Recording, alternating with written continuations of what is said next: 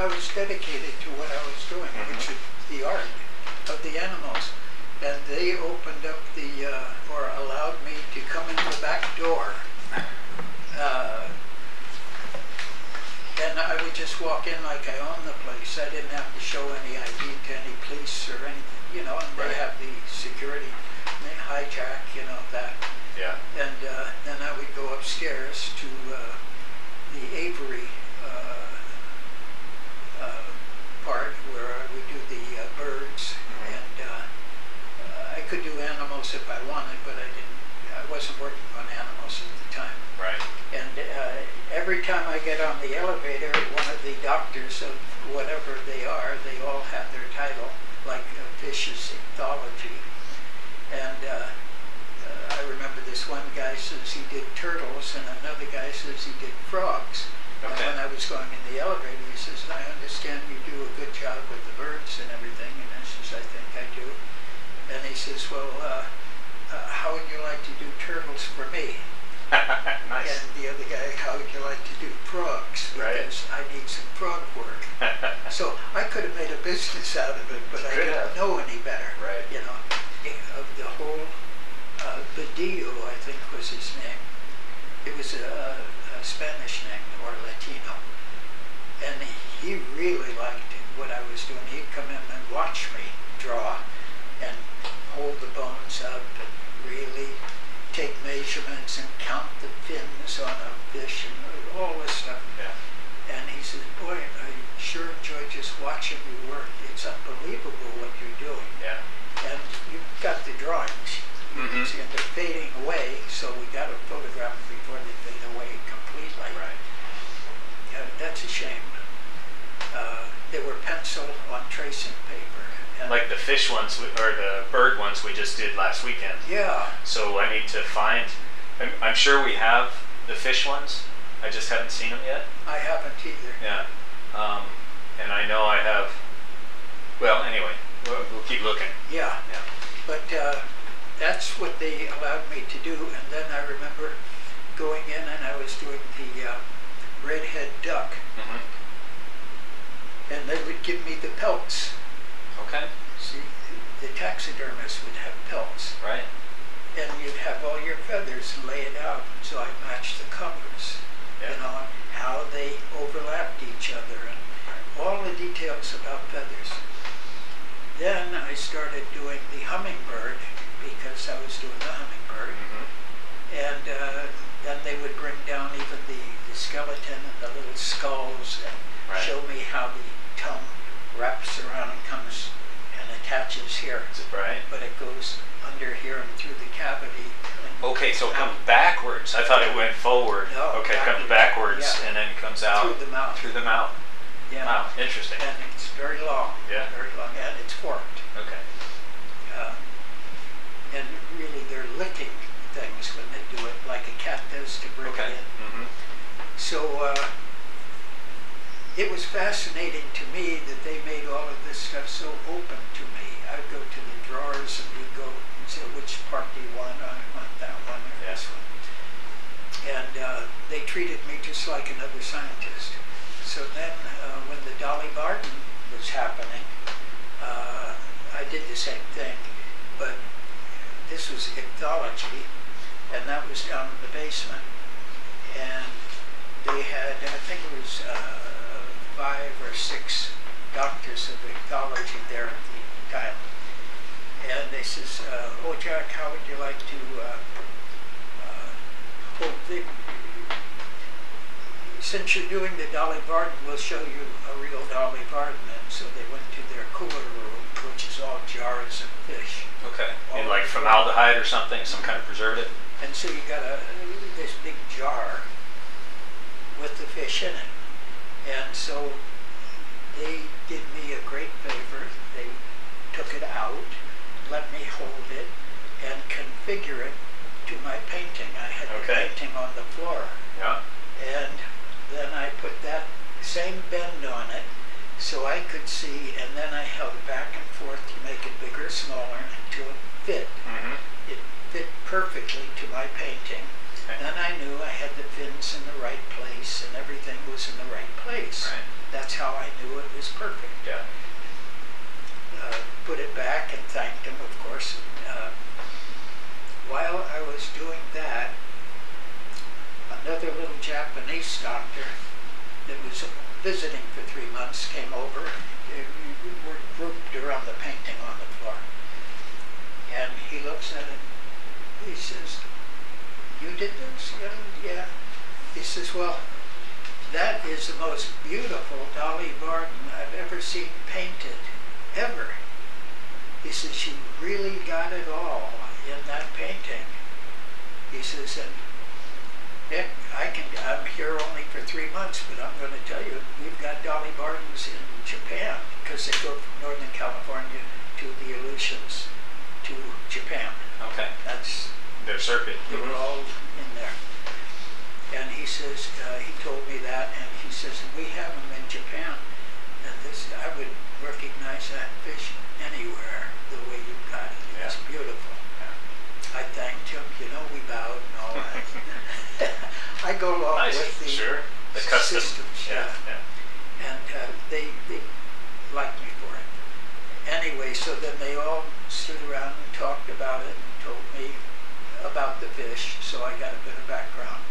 And then later when I had them printed up, then I went over there and gave them all a print. Okay.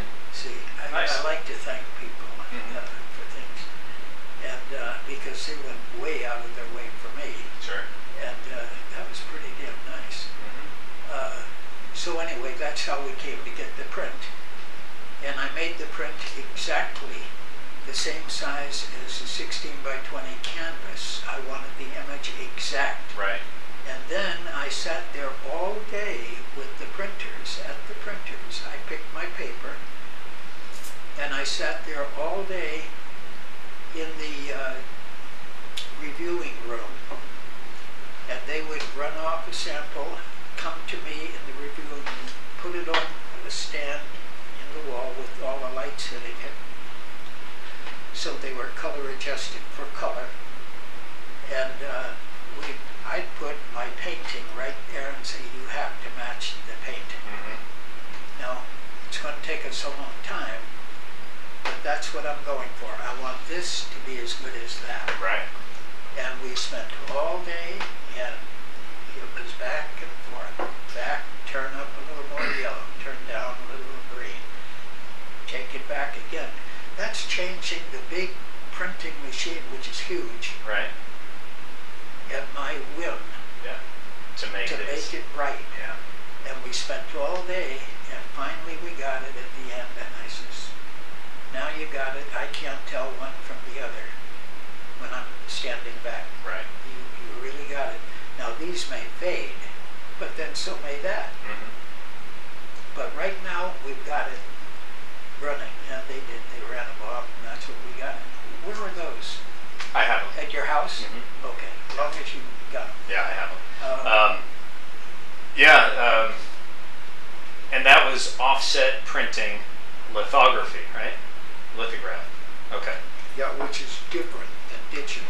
Right, because nowadays, because this was in the 80s. Yeah. So this is before digital was a thing. Collectibles now, Yeah. just like horse buggy whips, Okay. are collectibles now. Why? Because they're no longer made. Yeah. This type of printing is no longer done. There may be specialists throughout the world that keep doing just because, for history. Right.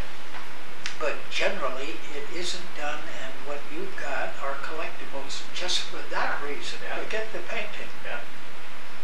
But the painting is superior, the print is superior to any print that you can have for matching the actual artwork. Some of these are so far off in color of the masterpieces. Right. If you had 5 books, and they you would all be opened them different. They were all different colors. Yeah. And mine are, here's the picture of the painting, here's a picture of the print. Right. It's right on. Right on. And if it ever stops, it's because the new printer that makes a new book doesn't watch it. Right. See? But that's Pretty good. Yeah. So tell me about the Dolly Varden, so the fish, because in doing the painting you learn about the fish Yeah. and the birds and the animals whenever you do those kind of things, and you really study. So like this guy, you say he's migrating back to the spawning grounds, but he hasn't gotten there, and then physical changes happen to him? What? Yeah, I'll explain the whole sequence here of what I'm thinking is happening, or what I intended. Yeah, yeah. Can it hear me? It can hear you. Because I have a very light voice these days. It can hear. Yeah. With age, it's going away. I know. No, you're fine. Okay. Yeah. The Dolly Varden is coming upstream. He's going against the stream. The stream is letting out to the ocean past him, and he's going up because he's going to, what do you call it? Spawning. Spawn. He's going to spawn. And right now, to my eye, that's not sharp. Is that sharp to you? Well, no, I mean, it was Okay. so that the camera could see it. Okay. Can you see it? Yeah, I see it Okay, now. okay. Okay. In between his tail and his body, there is a couple of, in that, by the tail, there's two V's going up, inverted V's, going up, coming down, going up, coming down. In that, there are distant Dolly Vardens coming upstream, but you can't see them because you're looking through the back water. in here. Yeah. You're looking through the water. Okay. And the water softens them. They're there, but through the thickness of the water and the brightness of the sun on the water, Right. it kind of fuzzes them. So Okay. you in a good print or the actual painting, but I don't see it here. Okay. Maybe it is there and I can't see it, but that's all right, doesn't matter. Okay, now he's coming upstream and he is now fully formed as a Dolly Varden. His red is redder, and the red dots on him have a blue circle. Oh, okay. Yeah, Mm-hmm. and that's how you know it's a Dolly Varden. Oh, interesting. Okay. Yeah. And he is just starting to get a jutting under jaw. A jaw. Hold on. Hold that thought for a second. Okay. So that's better than the other one. It's not really. It's not great color picture we're talking about. Yeah, yeah. So that's good. I'll be right there. I'm getting about it. So this is a social commentary that if we start here and allow time to go, it starts to improve or disprove by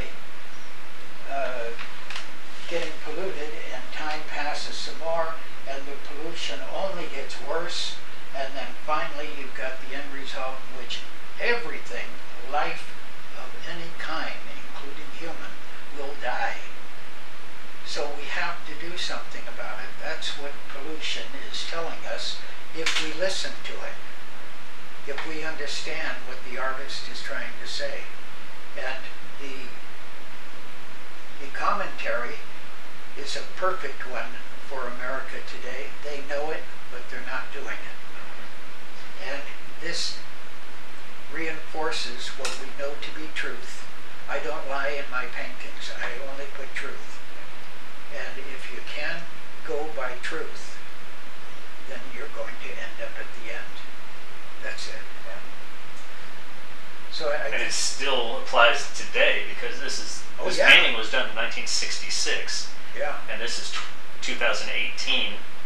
And things are getting worse and worse. Exactly. Yeah. And people complain more and more. Sure. But the young people are not doing anything about it, and they're the ones that should, and that's the parents teaching the Right. kids, oh, don't worry about it, won't happen in your lifetime.